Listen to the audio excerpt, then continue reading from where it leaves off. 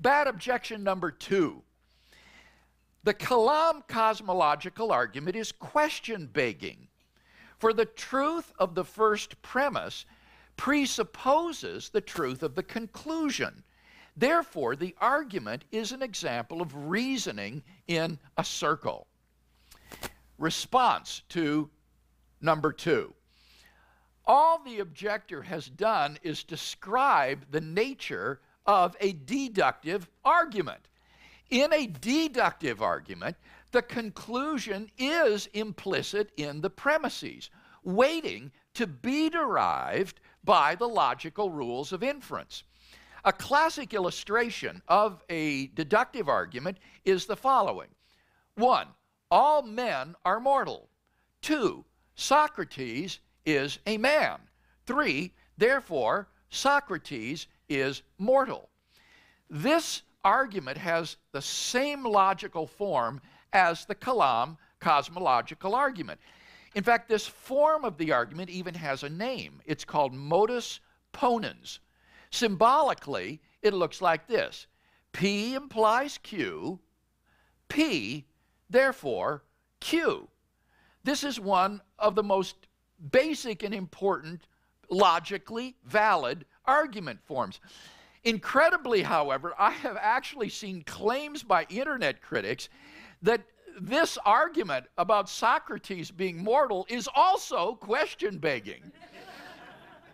Now, this raises the question of what it means for an argument to be question-begging.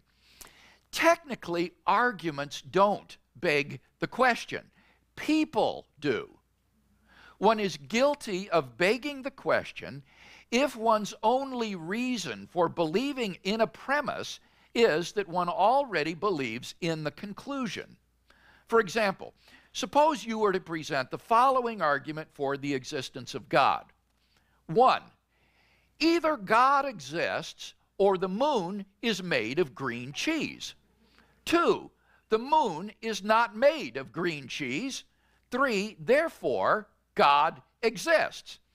Now, this is a sound argument for God's existence. Its premises are both true, and the conclusion follows from the premises by the rules of logic, specifically disjunctive syllogism. Nevertheless, the argument is not any good because your only reason for believing the first premise to be true is that you already believe that God exists. A disjunction like premise 1 is true if one of the disjuncts is true. But the belief that God exists is the conclusion of the argument.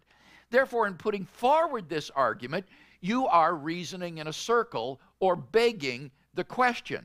The only reason you believe 1 is because you already believe 3. Now, neither the argument for Socrates' mortality nor the Kalam cosmological argument is like this. In both cases, reasons are given for believing the premise, which are quite independent of the argument's conclusion. Biological and medical evidence may be marshaled on behalf of the premise that all men are mortal. And I've presented arguments, which I'll review shortly, for the truth of the premise that everything that begins to exist has a cause. Therefore, I have not begged the question. The objector has made an elementary mistake of confusing a deductive argument with a question-begging argument.